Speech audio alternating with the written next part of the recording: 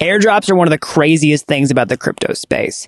Imagine just being an early adopter of a technology and then boom, $10,000 just appears in your wallet for free. I know this sounds stranger than fiction, but that's exactly what's happened multiple times in the crypto space. I've personally been the beneficiary of many airdrops like Uniswap, 1inch Exchange, ENS, and a lot more. Just because I've used these projects early and have been retroactively rewarded for doing so with just free crypto. So the key to getting one of these is actually starting to use things before they announce that they're going to airdrop. In this video, I want to talk about a project that a lot of people think could do an airdrop, or lots of other projects that are built on top of this could do an airdrop, and what you need to know. I'm going to talk about this as a blockchain developer who works this technology on a daily basis and a multi-time airdrop recipient myself. So if you're around here, hey, I'm Gregory, and on this channel, I turn you into a blockchain master. So if that's something that you're interested in, then smash that like button down below for the YouTube algorithm and subscribe to this channel. And if you want to learn how to master blockchain step-by-step start to finish, then head on over to dappuniversity.com/bootcamp to get started today. All right, so let's get into this. Let's talk about a project that I think is prime for a crypto airdrop, and that's ZK Sync. All right, I'm going to explain what this project is in a minute, and actually I'm going to demonstrate how you can use it step by step on my screen to increase the likelihood that you'd be eligible for something like this. But let's just start off and say what it is. So ZK Sync is a layer 2 scaling solution built on top of Ethereum. One of the biggest complaints about Ethereum is it's too slow, it's too expensive to use for most people. So the answer to that is to create a second environment called a layer 2 where you can do transactions on that. I'm going to show you how to use this layer 2 in this video. So ZK Sync is one of the leaders in this space, and there's lots of speculation that they're going to airdrop a token.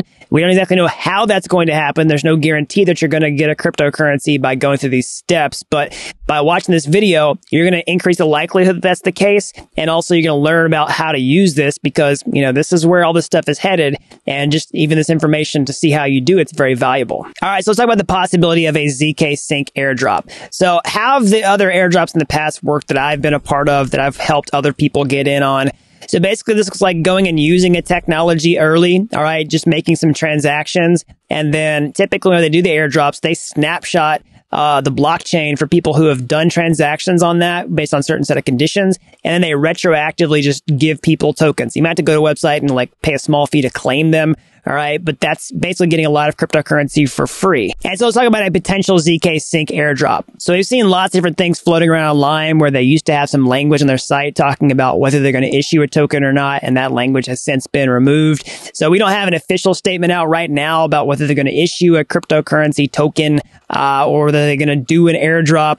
But there's lots of reasons to think that this could happen, okay? And so how do you increase the likelihood that could happen? Well, you just go make some transactions like I was talking about. And so I'm going to demonstrate on my screen here in a minute how you can do that, how you can bridge funds from Ethereum Layer 1 over to ZK Sync to potentially be eligible for this. But let's talk about another possibility for airdrop, which is just different applications on top of the ZK Sync ecosystems in and of themselves. So again, ZK Sync is a general purpose blockchain, or layer 2, I should say, that runs on top of Ethereum, works basically like a blockchain. And you can see different ones on top of here, like Optimism, Arbitrum, ZK Sync, definitely leaders in the space. So these are general purpose, which means they're just blank slates that people can build applications on top of them.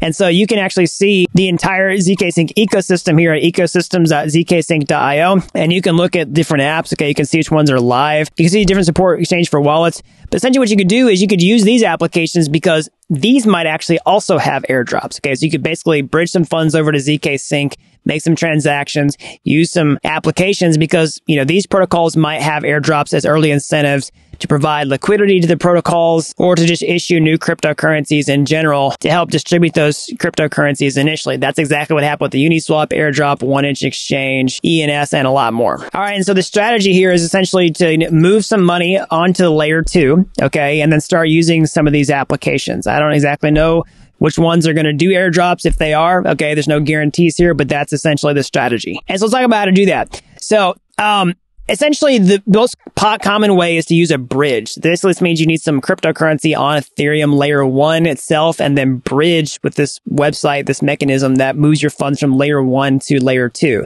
Now, in the future, we're likely to see cryptocurrency exchanges, lots of different centralized cryptocurrency exchanges support native withdrawals to Layer 2s like ZK Sync. We have a few listed on this website, but in terms of like major cryptocurrency exchanges like Coinbase, Binance. We don't have that support just yet, but that's likely coming in the future as soon as, we start to see which layer 2s really gain traction and which ones are going to have exchange support.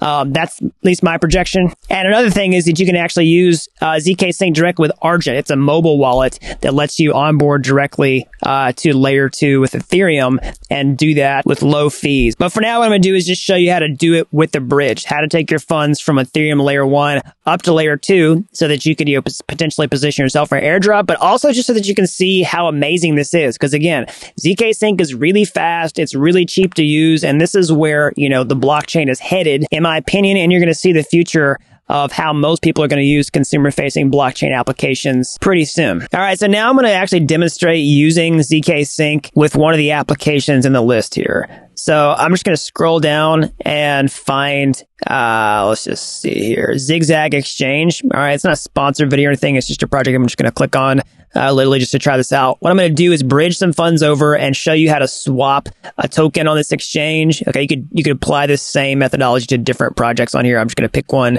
and demonstrate it. Okay. So make sure you watch this entire demo because, you want to ensure that, if you're going to put money on there, you need to see how to get all the money on there and then how to get it off. Okay. It's definitely don't do this with any money that you can't afford to lose in case something goes wrong in this process. Even if the technology is totally fine, there's a potential that you might make a mistake. So just don't experiment with a lot of money here, but make sure you watch the entire demonstration before you try it. So the first thing we're going to do once we're on this page is click the bridge tab, and we're going to move funds from the Ethereum mainnet over to ZK Sync testnet. All right. So the first prerequisite to using this is definitely to have a MetaMask wallet installed. Okay. You'll see the little fox icon up here in your browser if you've done that. All right. You also need some cryptocurrency in your wallet. If you're doing this straight from the blockchain. Okay, so I'm using this bridge that we pulled up here.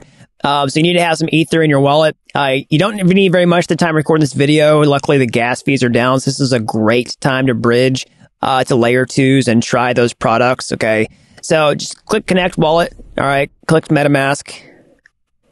And you're going to see that you're going to sign a message here. And so that's going to let you, sign it so you can connect your wallet. All right.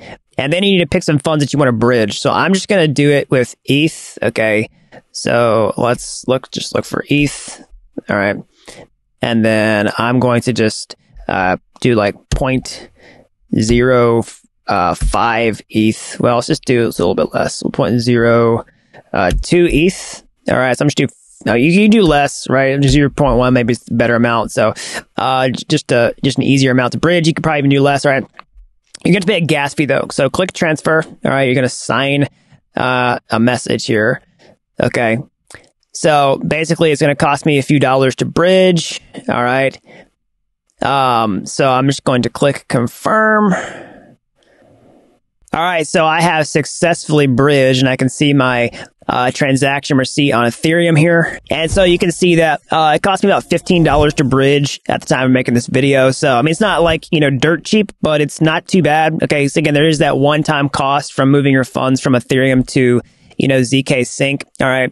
But that's how much it cost me to do this for 0.01 ETH. All right. So that's just about $25. So you could probably even do less cryptocurrency than that. So let's say maybe for $25, you could run this experiment. But I just want to show you how, cheap it is and easy it is to make transactions on ZK Sync so you can start using applications on that ecosystem. All right. So now that I've actually bridged over, what I want to do is start using the ZK Sync network so you can see like how cheap this is and what the benefits are. Okay. So I'm just going to go to trade tab here. Okay. So I'm actually going to refresh this. This is going to probably ask me to connect. Okay. You have to do a signature request. So basically, we're just going to have to sign a message before we can use this. So this will require a one-time activation fee. All right. So there is a little fee associated with this just so you get fully clear. So I'm going to click sign. All right. And now what I can actually do is go on, this page here on zkscan.io and check the activity. Okay. So I can actually, I'm just still connected to the Ethereum mainnet here. But I can just copy and paste my address here and just look up to see the activity.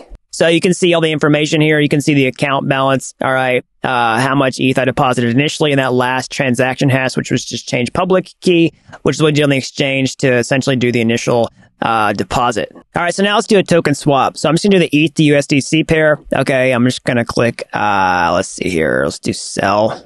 All right, so I'm going to do 0.001. All right, that's just going to be $2 in USDC. I'm just going to use it as a test amount here. Click sell. I'm going to sign the transaction with MetaMask, and it's just be a signature request. Click sign. All right.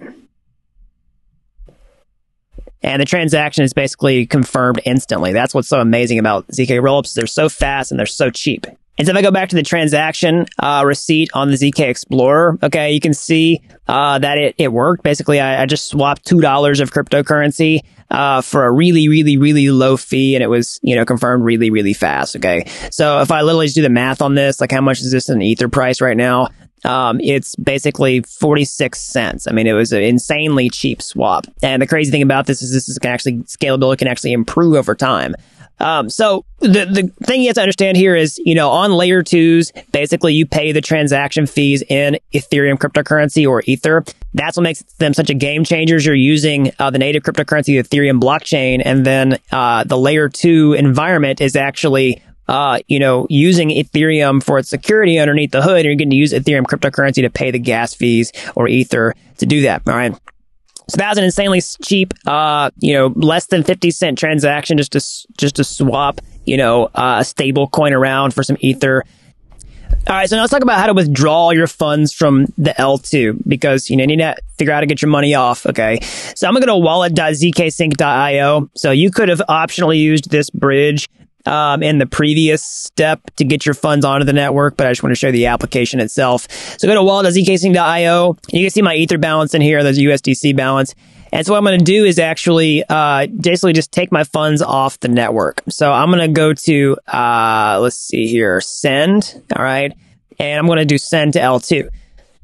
Now, the really great thing about ZK Sync, and one of the other powerful things is how quickly you can withdraw your funds off the network. That's one of the big benefits of it, right? You can take funds off quickly with very few trust assumptions involved. And if you really want to geek out on this, you can essentially look at their documentation and see all the concepts for withdrawing funds. There's different ways of doing it. You can just sign a message on the layer 2.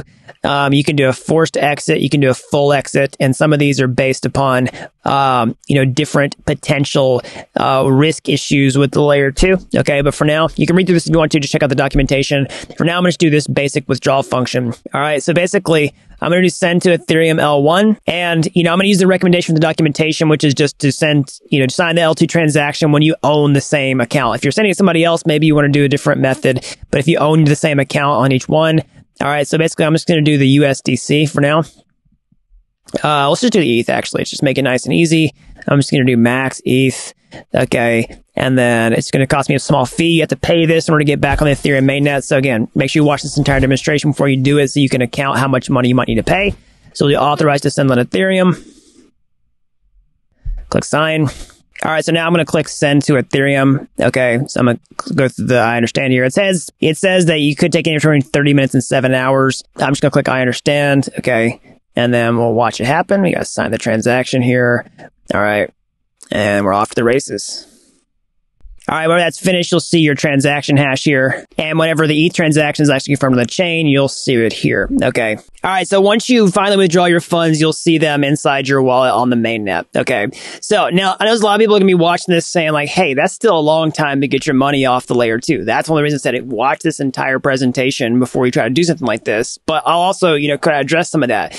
Compared to other layer 2 scaling solutions, some take even longer, all right, to guarantee that your funds can withdraw. And you can do things to speed it up. All right, but those add additional trust assumptions. And the other thing I'll say here is that this problem actually can get improved over time. There's lots about layer 2s that can actually get better with different changes that are coming down the pike for the layer 2s themselves and also Ethereum. This is really just an early version of where we're headed with all this. And so lastly, the thing I'll say about this is that we're going to see lots of cryptocurrency exchanges most likely start to support layer 2 withdrawals and deposits. At least that's one of the things we really need to start seeing these ecosystems flourish.